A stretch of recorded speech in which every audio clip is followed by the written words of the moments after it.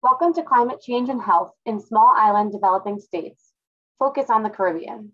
If you require translation into Spanish or French, please use the link posted in the chat and choose your desired language at the bottom of the Zoom screen. You should continue to keep this browser open as well to utilize the chat and Q&A features. Please be sure to scroll down and mute the video. Please use the Q&A feature to submit any questions for the panelists. This session is being recorded. Thank you.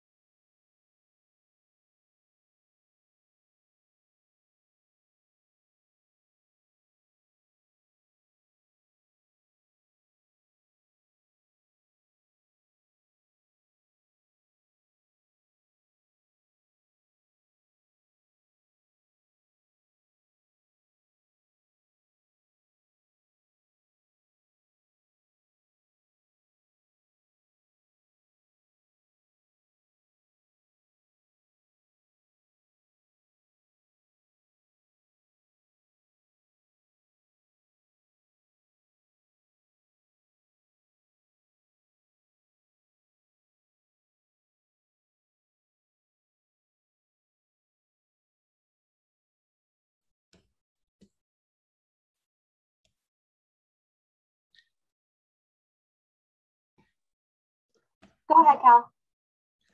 Okay, thank you. Hello and welcome to you all to this special panel presentation on strengthening research capacity in climate change and health. It's part of the Yale conference event on climate change and health, focusing on the small island developing states and with a particular focus on the Caribbean region. My name is Cal McPherson. I am Professor and Dean of Graduate Studies and Director of Research here at St. George's University in Grenada. And it is my pleasure to introduce our 5 distinguished panelists this afternoon. And I'm going to introduce them all. And after their presentation, they will continue with the next panelist. We have heard during this week that no individual, no animal, no plant, no ecosystem, no country has been untouched by climate change, providing an incredible need for applied research. And today we're going to focus on strengthening our research capacity to tackle the problems of climate change and health. And the panelists today are Dr. Lindona Glasgow, who is the Deputy Chair and Assistant Professor in our Department of Public Health and Preventive Medicine here at St. George's University and a Research Fellow with WINDREF. Lindona will be followed by Dr. Frances Maguire, who is the Climate Policy Manager of the Lancet Countdown on Health and Climate Action. Dr. Maguire has over 30 years of experience in international organizations, NGOs, the National Health Service, and in academia on research and education in climate change. And she will co-share her time with Dr. Roanne Ng-Shih who is the Pacific Health Research Program Manager at the School of Population Health in the University of Auckland in New Zealand. So good morning, Roanne, and welcome. And after Roanne will be Professor Marvin Reed, who is the president of the Caribbean College of Family Physicians and the Deputy Dean of Research and Graduate Studies at the University of the West Indies in Mona, Jamaica.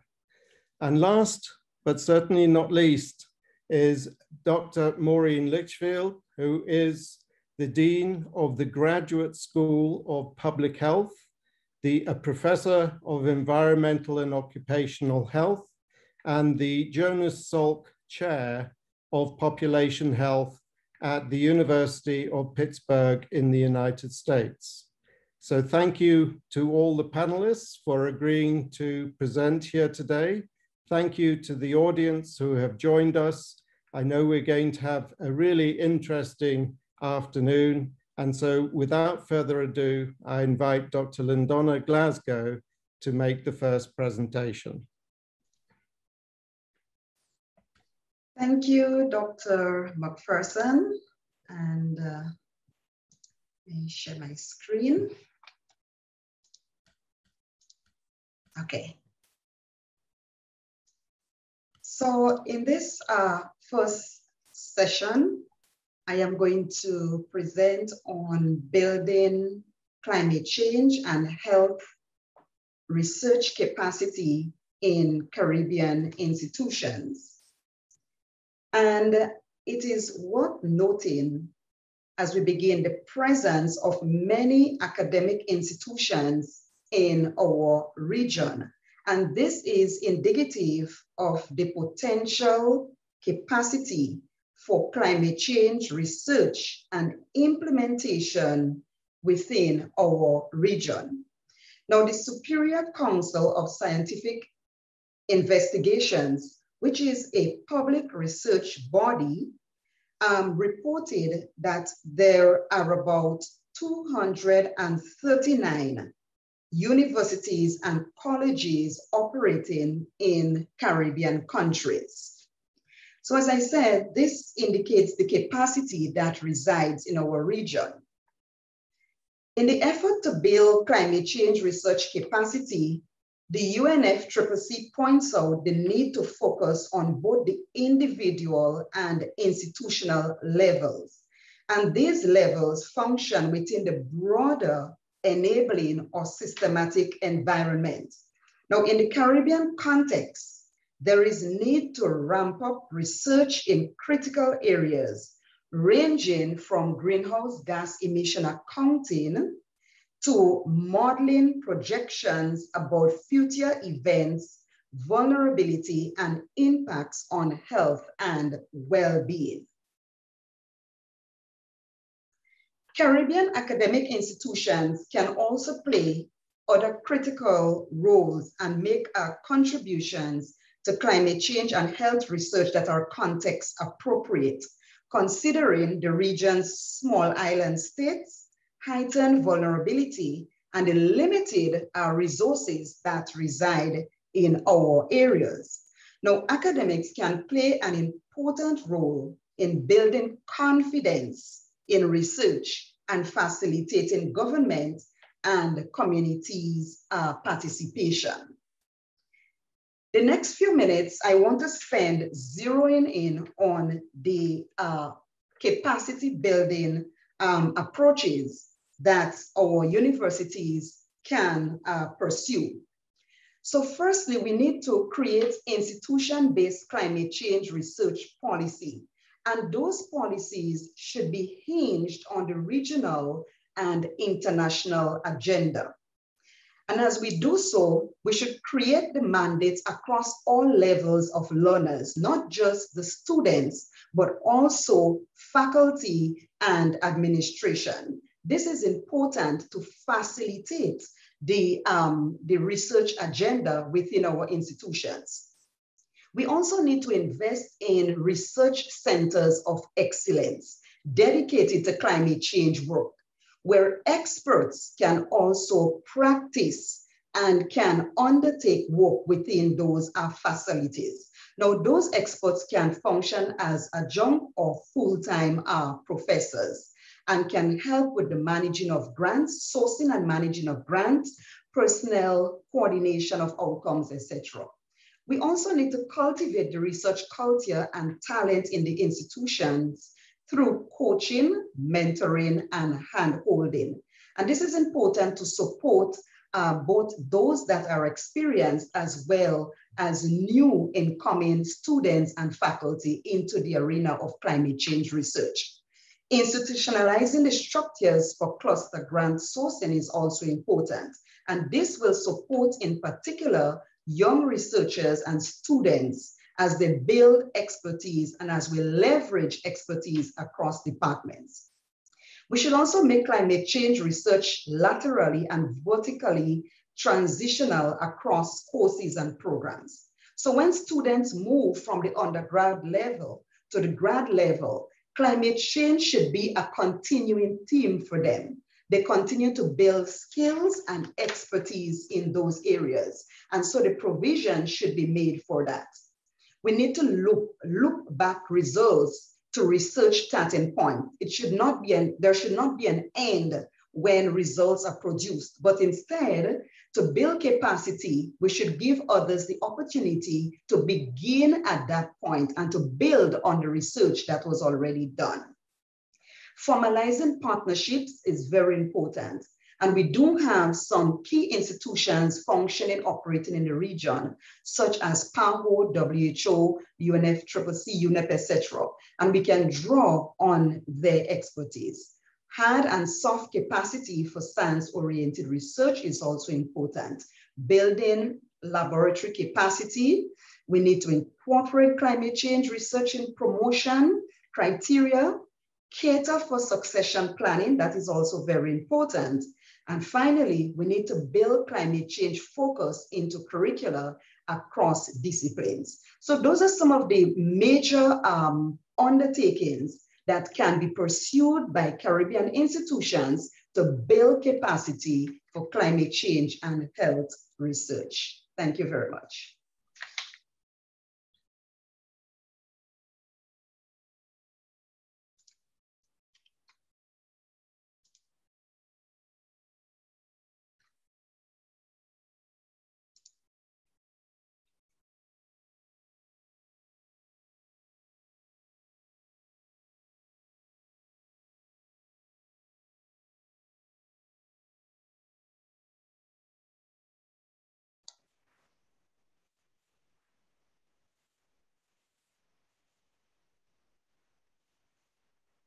Shall I just get started? Sorry, I didn't realize I was on mute. So thank you, Dr. Glasgow. And we're now moving to Dr. Frances Maguire and Dr. Po Shi Ng-Shi, who has a lot of research and education experience in the small island developing states of the Pacific region. Thank you. Thank you so much. Thank you. Next slide, please. Thank you very much for inviting me to speak this evening. I'm in the UK, so it is evening for me. And I'll hand over to Roanne in a bit, who is based in Auckland in New Zealand. So it's morning for Roanne. So we're doing the good afternoon, good evening, good morning thing. Last week, this happened for me. I got the positive lateral flow test result that none of us want to get. And unfortunately, it converted into me realizing I do have COVID. So forgive the croaky voice. I'm literally got one more day of isolation to go, but I really wanted to join tonight and present. I want to share just a few thoughts about research priorities. I'm the policy manager at the Lancet Countdown. If you haven't come across us, I'm hoping that everybody listening has. But the Lancet Countdown is a global research endeavour, which, next slide, please. Which takes which tracks a series of climate and health indicators. We started work 5 years ago, just around the Paris Agreement, and we've produced 5 reports. Our next one is due in 2 weeks, so please do register at our launch event, which will be 2 weeks today. Go online, Twitter, you can find the links already. No spoilers today, obviously, but this will build on the work that we've done in the previous 5 years. We produce these 5 reports that look at indicators, and as well, we release a series of policy briefings that we develop with a range of health bodies. So just really briefly, the Lancet Countdown is working with the University of the West Indies to develop research capacity in the Caribbean, and I'm working very closely with Georgiana Gordon-Strachan on that, and that will be one of my priorities for next year. But not being based in the Caribbean, I don't want to talk about the priorities for the region. I want to leave that to others, but I do also want to connect across to Rani in a minute to talk about priorities for SIDS, or at least a case study for SIDS in the Pacific region. But I just want to reflect very briefly on 30 years of working on climate change. Having lived and worked through the remarkable efforts of the IPCC and the policy process of the UNFCCC, the growth in public support that's been brought through the youth climate movement in the last couple of years, and to say that you know, that's a remarkable process, really. In 30 years, I mean, it may seem sometimes like we're moving glacially slowly, but in 30 years, the science is in. We know what policies we need.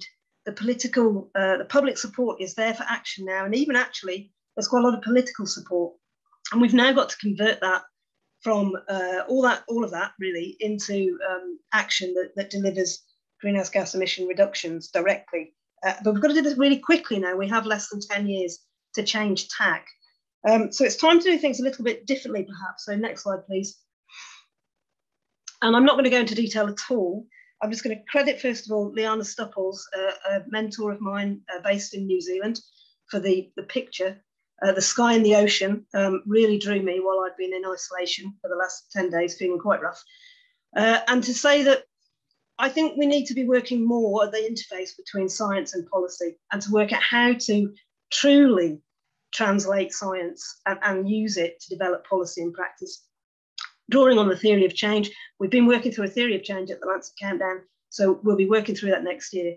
But I think we need to look at the science literacy of policymakers. That's been really clear in the COVID pandemic. But we also need to develop the policy literacy of science researchers. There's some really big gaps there, and I'm very keen to start working in that field. Horizon scanning, using the image perhaps. And I think key skills for 21st century researchers will be agility, moving quickly. We've got to change tack in the next decade, diplomacy, influencing, cooperation, and collaboration. And on that note, I'll hand over to Rani. Next slide, please. So, Talofalava, Malo Lavale Soifo Manuia. Good morning and warm Pacific greetings, everyone, from Aotearoa, New Zealand. Thank you, Francis. So our scoping project is just getting started, and I'm going to cover our approach, key issues, and our project plan. Resilience means different things to different people, but there must at least be a common understanding for resilience in order to have effective delivery of targeted interventions. The Pacific region is experiencing twin crises with climate change and NCDs. As such, resilience is a growing area of concern given the numerous environmental, health, social and economic threats that the region is experiencing. This has led to a surge of projects, both research and non-research focus on Pacific youth resilience across the region. These projects are diverse in scope and scale, ranging from studies on core issues like climate change, understanding youth resilience at a national level, to advocacy projects that aim to provide a platform for the inclusion of Pacific youth in decision-making and policy. Subsequently, there is also a wide range of approaches and methods used in these projects, with some projects having no engagement at all, while others use participatory action research. Given the breadth of studies, projects, and related approaches, a review of these projects is vital for future studies. So we firstly have an overall sense of knowledge, evidence, and the intelligence from the region of what best practice for Pacific youth engagement looks like. But secondly, to avoid the dreaded duplication.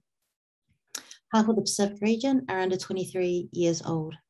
Therefore, a resilient and empowered Pacific youth population is critical for the economic prosperity, political success, and social stability of the Pacific.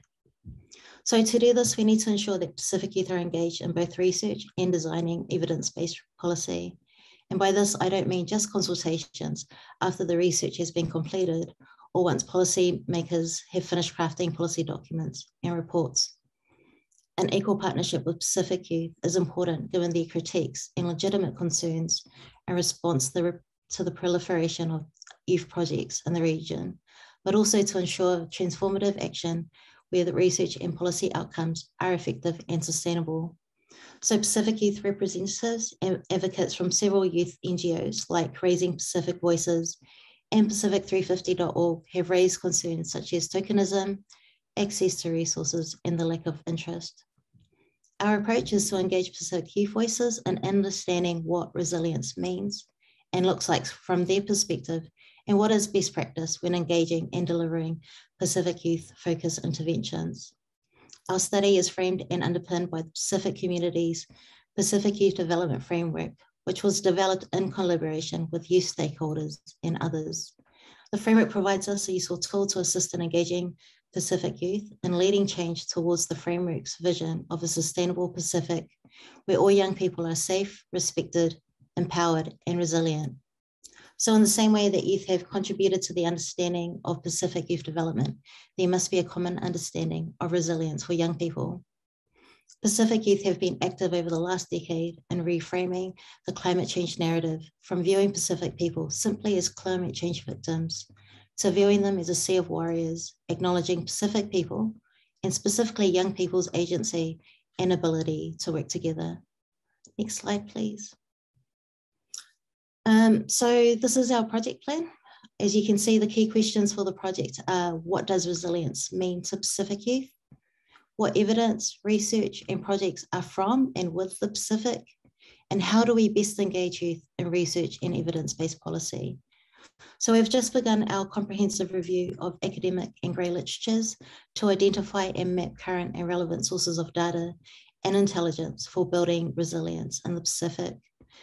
For this initial scoping review, we are only focusing on Samoa, the Cook Islands, Niue, Tonga, and New Zealand. Using Talanoa research methods, the results and findings from the literature review will be discussed with groups of between 6 to 8 young people in each of the 5 countries. Talanoa research method is a widely accepted Pacific research process that facilitates open, informed conversations between people in which they can share their stories, thoughts, and feelings. The ages of youth will be between 14 to 24 years old, in line with the definition of Pacific youth, and focus groups will be facilitated by Pacific350.org in the Pacific region and with Pacific youth leaders in Auckland, New Zealand. The key questions for the focus group will include: do they agree with the definitions of resilience for youth identified in the literature? What else is missing from the literature? And do they agree with the best practice models identified in the literature? Lastly, and I guess most importantly for us, is from their experience, are there any other models of engagement that work best with Pacific youth? Our New Zealand focus groups will be delivered with GNS Science, New Zealand's leading provider of Earth, geoscience, and isotope research. Given the recent floods in Auckland in September during this current outbreak and lockdown, this presents a unique opportunity to further explore community resilience. Pacific youth have been the hands and feet of the Pacific community, and during this latest outbreak, this has been made absolutely clear where they've been disproportionately affected in terms of COVID exposures and educational and social outcomes. So the results from this study will help to address current knowledge gaps in terms of resilience in the Pacific, but the study methods will also help to shed some light on a common understanding of resilience by and for Pacific youth, in the same way that Pacific youth have been able to define what Pacific youth development means to them. There is also no single reference point to give guidance on how to best engage Pacific youth in resiliency projects, and this project will allow Pacific young people to evaluate past research methods and approaches to assist future research projects that target Pacific young people. The study will address these important knowledge gaps and will then help to frame and inform a scaled up research project focusing on building youth resilience across the Pacific region to include both the North Pacific and the West Pacific. Thank you for your time, and over to you, Cal. Thank you, Rowena, and thank you, Francis. Thank you for powering your way through COVID and for sharing those presentations with us here this afternoon. And we now will hear from Professor Marvin Reed from Jamaica.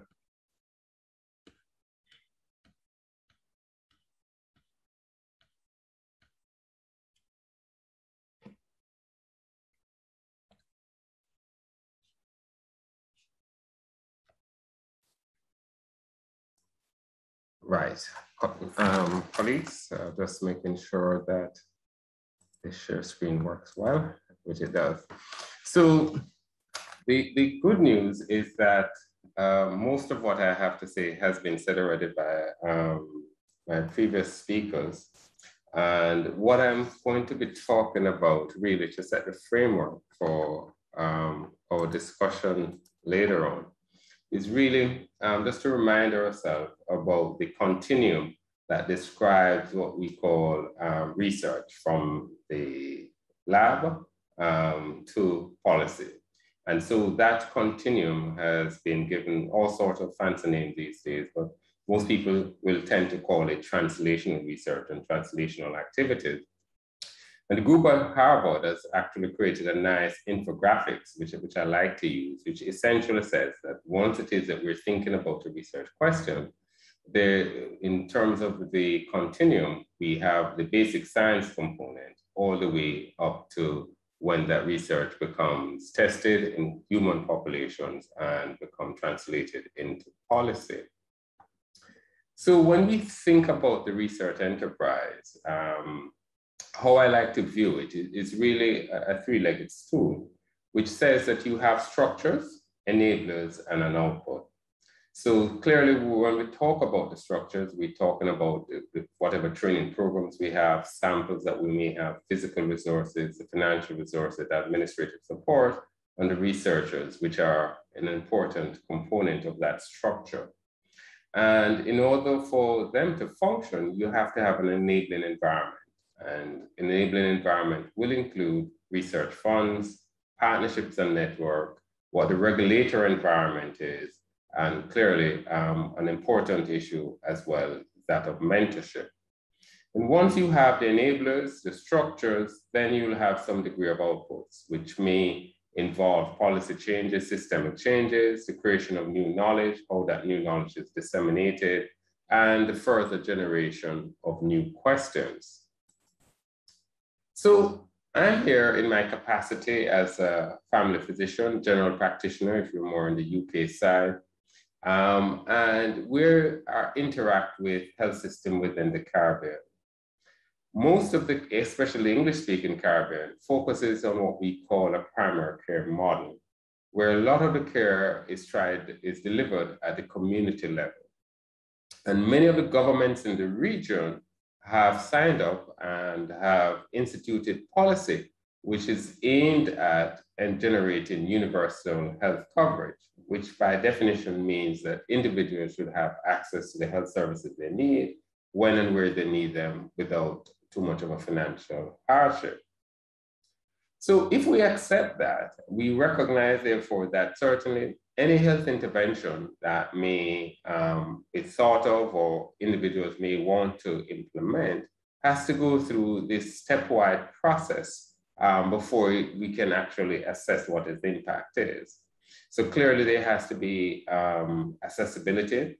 And more importantly, from a provider standpoint, which is where I sit, we have to have provider, patient, and community compliance and adherence. And then and only then would you be able to get any form of impact. So therefore, the primary care physician as a community represents an important stakeholder through which any research or any research capacity or any research that is going to be performed in climate change would need to be involved in. So certainly as primary care physicians, we will have other partners, whether those be NGOs, whether those be universities, or any other such of organizations. Because one of the things that we have, or one of the advantages that we have, is that our clients, our communities trust us in terms of communication, trust us in terms of the care that they receive, and therefore we represent a very influential partner. The other part of our role has to do with our advocacy level that we participate with at our policymakers level. So therefore, a lot of the health-related sets of activities for which occurs within the Caribbean are heavily influenced by the work, role, and advocacy that primary care physicians do. So with that, I will close and I'll take my questions later in the panel. Thank you very much, Marvin, for that presentation and for sharing your vision there. And we now move to our last panelist, Dr. Maureen Litchfield from the University of Pittsburgh in the USA. Good afternoon. Can everybody see my slide? Yes. Okay, great. And so you'll see remarkable similarities across the presentations. And so we're running a bit behind, so I'll make sure that we get it all. Here we go. So this afternoon, really my job as the anchoring speaker is to bring it all together and describe how science, policy, and practice interrelate, present priorities for climate and health action in the Caribbean. That's how we started this conference. And then to discuss science, policy, and practice gaps through one lens, and that's the lens of air pollution. And so if you think about science, policy, and practice in a triangle like that, then our focus on action and our focus on gaps is along the green biodirectional arrows and the buckets that are in white. And so you've already heard from the previous speakers that the translation of science into policy is key. And with that translation comes implementation science. But we also know, and very often that's lacking, is where policy, the application of policy itself, can identify gaps in science and gaps in research. On the other side, science is meant to either prevent, intervene, lead to risk reduction. But at the same time, and there was a question about citizen science, the practice frontline is key to identify gaps in research so that we can focus our research agenda. And then lastly, on the bottom, while practice implementation is fueled and informed by policy, the lack of monitoring, particularly in the Caribbean, is influencing ineffective policy. And so what are the priorities? You'll see a remarkable, again, congruence between the Pan American Health Organization 4 strategic lines for action and the 6 strategic imperatives that Dr. Hospitalis and I and directors of health in all of the Caribbean countries come together to develop. And I will focus on those 6. You see that we start with raising awareness, strengthening resilience, but data, as you can see, is in both sets of priorities, as is the issue of regional sustainability, and you've heard regional action mentioned in the previous panels. The built environment and health facilities, you've seen in both of those sets of priorities, but particularly the need for leadership. And so if we take one of those strategic imperatives, in this case, the first one of raising awareness, you've heard from colleagues about the importance of increasing the knowledge and the skills in our health professions workforce. So one measurable objective, data makes science work, and data drives action, are a number of countries that, for example, have a communication and educational programs leading directly to one approach, there are many approaches, of developing a climate change and health workforce. And that is precisely what EarthMedic is about, one of the co-sponsors of this conference. Similarly, if you look at multi-sectoral data, developing a network of networks, and you've heard earlier on in a session on how to advance tourism and health. And so that through that lens of air pollution, we know that not only do we have particulate matter, but a number of contaminants, chemical stressors, we call them, you've heard earlier too about lead and mercury. And we know that air pollution doesn't only increase pulmonary effects, but it also increases excess mortality in a cardiovascular way, hypertension, diabetes, and in a renal way particularly. So continuing with the research, policy, and practice gap through the lens of air pollution, we very clearly can say that there's a lack of air monitoring across many of our Caribbean nations. And yes, I am from the Caribbean, I'm from Suriname. There is absolutely a lack on population-based studies, and particularly cohort studies. There is a need for studies in between disasters. We go through hurricanes, we go through floods, we go through droughts, but in between, that's where we need to focus on and capture the health of as a baseline level of the population. I can't say enough about the need for transdisciplinary data science.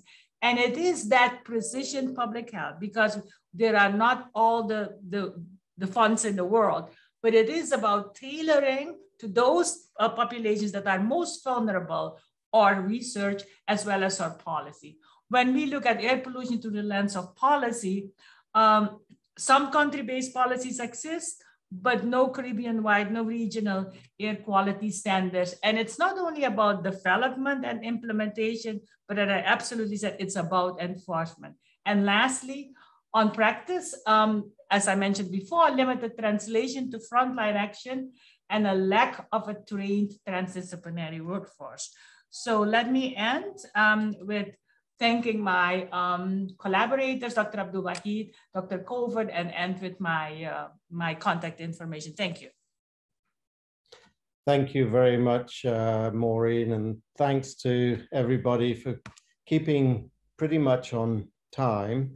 So we've had an interesting question come through in the chat, which has asked us, we're all professionals in academia and in various institutions, but climate change affects everybody.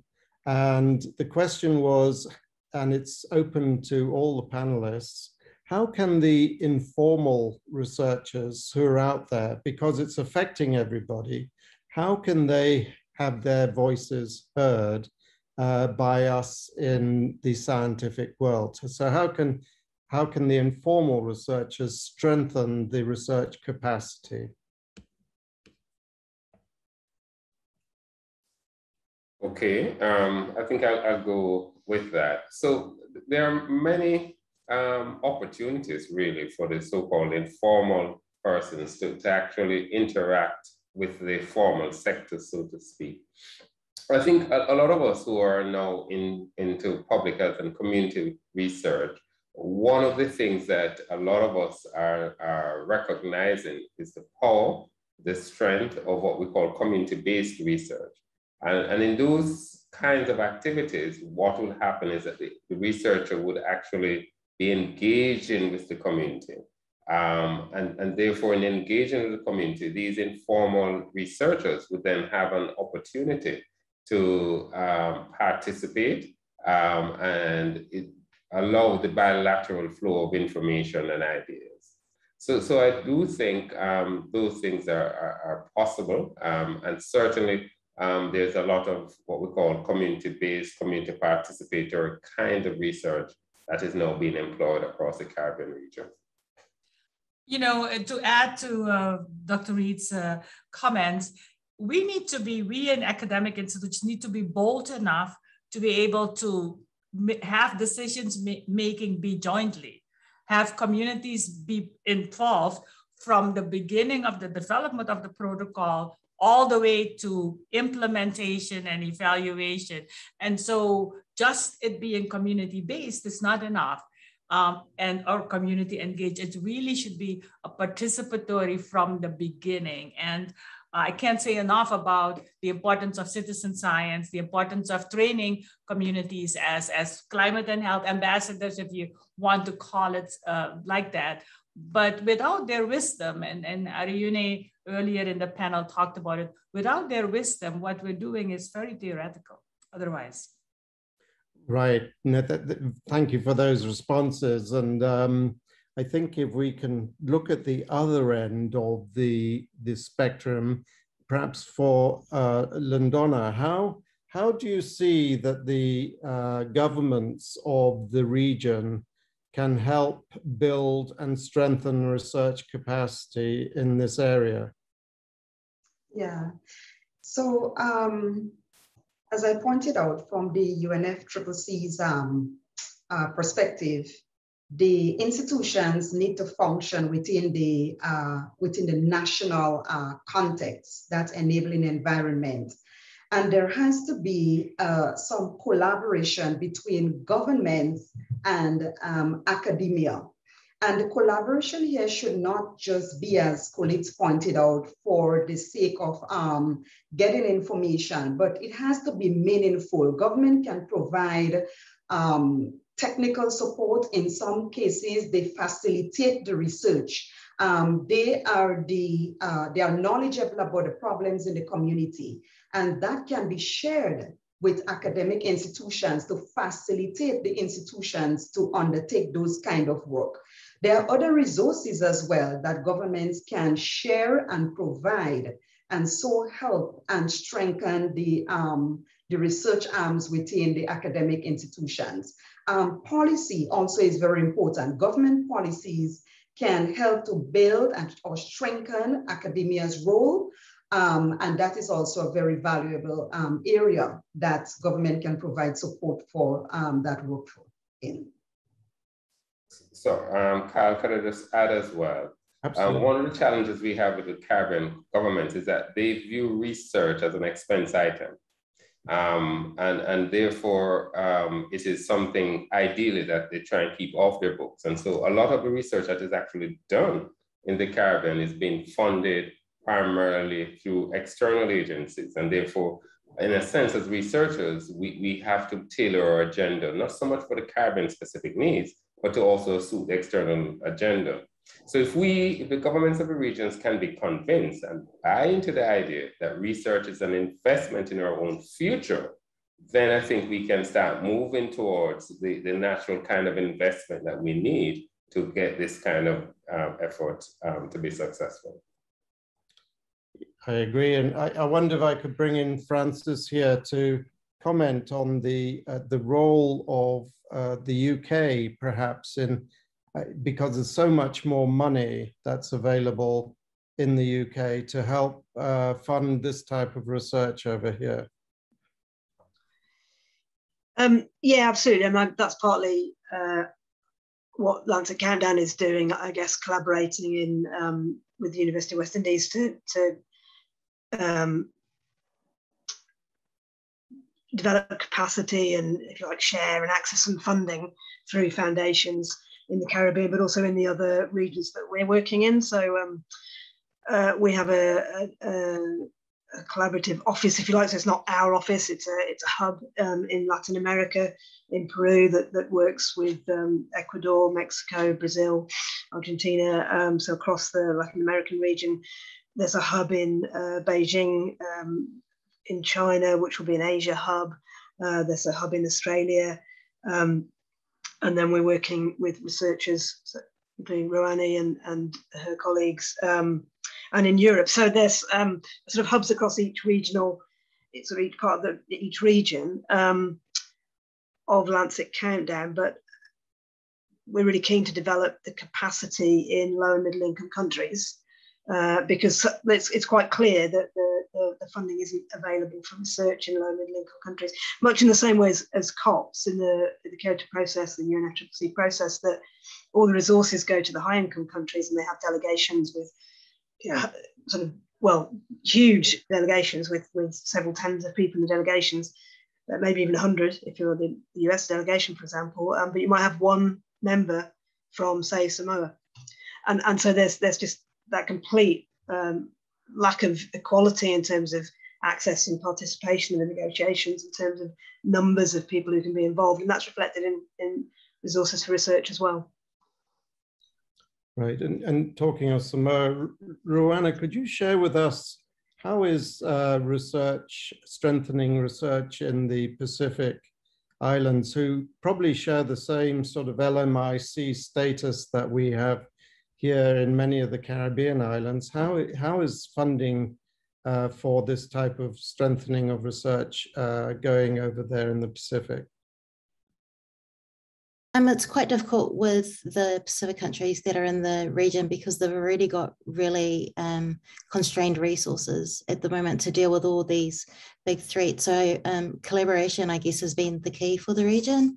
I mean, I think just tying in with some of the things that we've just spoken about. So one great example is the British Academy. Actually, we got some funding from them when travel was a thing, and we were able to bring in researchers from Oxfam Pacific and other independent researchers to have a writing workshop. And from that, we were able to get a peer-reviewed, edited publication out with small states and territories. So that for us, in terms of leveraging funding from countries like the United States and from the UK, has enabled these kind of research capacity building activities. But for us, we can't just think about the tertiary sector. It goes all the way back into secondary schools. So how do we get better teachers? How do we leverage off digital spaces and that infrastructure to then reach those hard to reach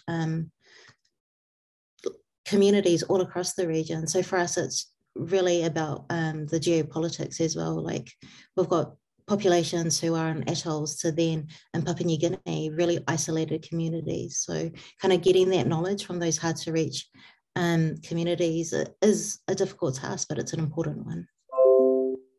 Thank you, Ruana. And maybe Maureen, in the country with perhaps the deepest pockets, can you share with us what is the largest debt? Yeah, I thought you meant Suriname. The country with the deepest pockets, it's tough because where policy and politics collided for many years. And now I think we're on a positive path to begin to focus on climate.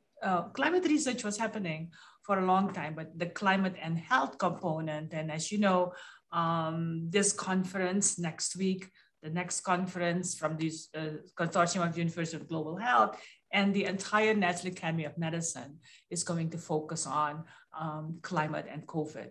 And so we're making progress, but it's still very competitive in terms of requesting funding. We're hoping there is a request for information that just came out, anticipating a request for applications on climate and health. So I'm hopeful, Cal. I know we're almost ending, but there are a series of questions in the chat, and I'd be happy to help answer those if that's appropriate. Right, I saw one, thank you, Maureen, in the chat that said, how do we, because we're all subject to the natural disasters and increased hurricanes and storms, how are we going to make sure that we preserve the biospecimens that we collect and store and ensure that they're preserved? It's a real challenge because of course, you know, our long-term epidemiological cohort study in Suriname, where we have over 14,000 biospecimens currently. And what we're doing is we actually are aliquoting and preserving some of the aliquots in the US in different areas in the country so that we're not overwhelmed by it. But even in the US, we lose specimens. We've lost specimens when I was in New Orleans after Hurricane Katrina, but we are aliquoting and preserving the specimens and putting them in multiple locations. Thank you, Maureen. Would anyone like to add to that? It's a very important challenge that we're going to have. Sure. I don't think we, as Maureen intimated, the response has to be decentralized storage. That's the response. And so what you will have to do, different regions will have different risk. And so that will help guide the sites that are chosen for decentralization.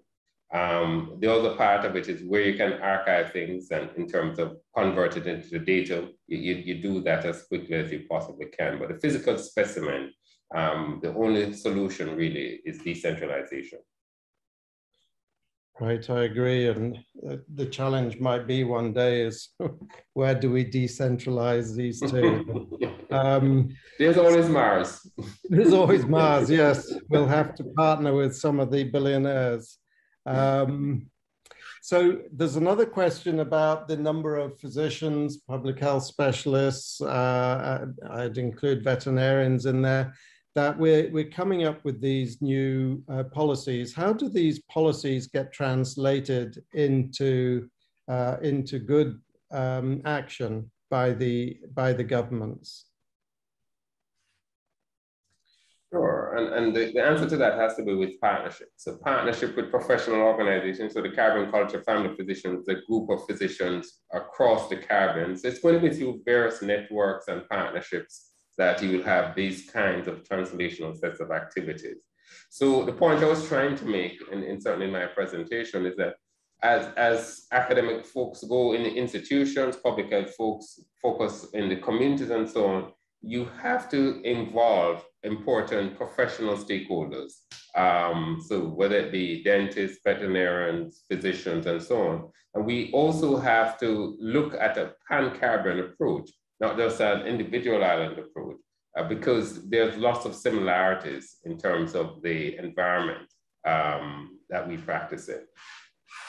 I agree. I think the regional approach is the best way to go, so that you don't have individual country differences because the resources are very limited. But it's also critical that those policies are evidence-based, that they're data-driven and not developed at the back of an envelope on a Saturday evening in a bar. So, or in a golf clubs. It might be some of the best. Sorry, I think that's Frances. Yeah, I just wanted to add though, agree with all of that, but I do think we really need to focus and prioritize. I mean, the lesson we've learned from the pandemic is that we can move really swiftly when we really need to, you know, as a world, as a globe. And the focus was we needed a vaccine, we needed to understand how to manage symptoms, we needed interventions, and we needed behavioural change. And every nation has had to work through that with guidance and input, if you like, from WHO. You know, the IPCC has indicated we've got a decade to change track. So we don't have 30 or 40 years to change track. We've got 10 years to change track. And that means we do really have to start choosing the priorities and focusing on them globally, nationally, regionally, locally, working all in the same direction within a time frame of 8 to 9 years. Frances, that's a really important point. And I guess my question back to you would be, how do we really generate the relevant questions for the relevant policies to be developed? How do we as a global community make those policy decisions? Yeah, I don't think I can answer that in just like the couple of minutes that we've got here, but I actually think that is all there on the table. That work has been done over the last 30 years. And we need to put that effort in now, in this next year or so, you know, post COP26, to really hammer those answers out to those questions. I think the work's been done. We've got to align and focus and recognize the urgency of what we're facing.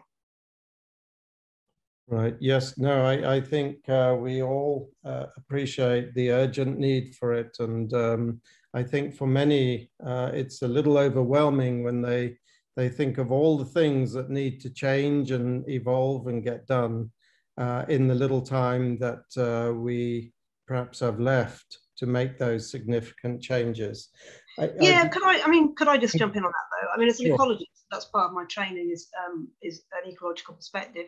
And you know, if you change one thing in an ecosystem and it affects everything. So I don't think the answer is to try and work out how to change everything. It's to work out what one thing could really make a difference. And one of those one things could be a real focus on air pollution. Because if we tackle air pollution, that means we're tackling fossil fuels. We recognise that burning of coal, oil and gas produces air pollution. The extraction of fossil fuels harms and destroys communities and indigenous peoples.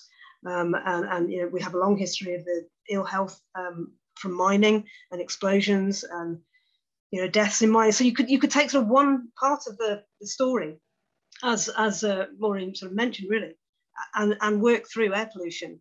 And that would actually deliver on so many of the things that we're talking about. I'm being signaled that the next session has started. And so I'm being the bad person here and saying we need to end this fantastic conversation. Maureen, thank you for doing that. I'd like just to thank all the panelists for sharing their backgrounds and wish you all the very best. You're all in a privileged position of strengthening research capacity.